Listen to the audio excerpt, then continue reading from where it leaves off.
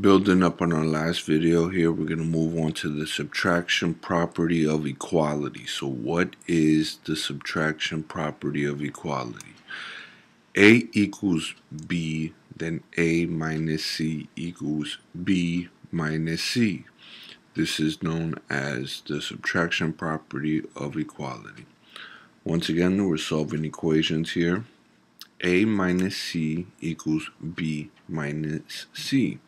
Let's use this in an example, all right? Very similar to the addition property of equality, but this time we're subtracting. So for example, we have x plus 3 equals 6. Well, we're going to subtract this time. What we do on the left side of the equal sign, we need to do on the right side. So let's go ahead and minus 3 on the left side and minus 3 on the right side of the equation. We left with x equals 3 because 6 minus 3 is 3 and 3 minus 3 is 0. Moving forward so you can get a concrete understanding, let's give you another example here.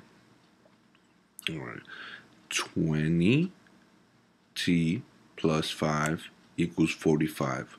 Well, we're going to subtract 5 on both sides. Alright, that leaves the 20t by itself, right? And this 45 minus 5 equals 40. Let's divide both sides by 20, and we're left with t by itself on the left side, and 40 divided by 20 on the right side is 2. So t equals 2. Maintaining equality, all right? Just focus on the subtraction part at the moment. Let's give you another example here. Negative 101 equals t plus 100.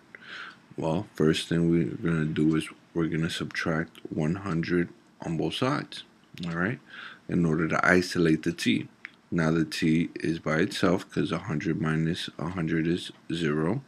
And now we subtract 100 on the left side, which gives us negative 201. So t equals negative 201.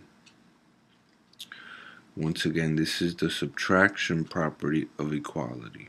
If you notice on the right side how we use the subtraction property of equality to cancel out the positive 100.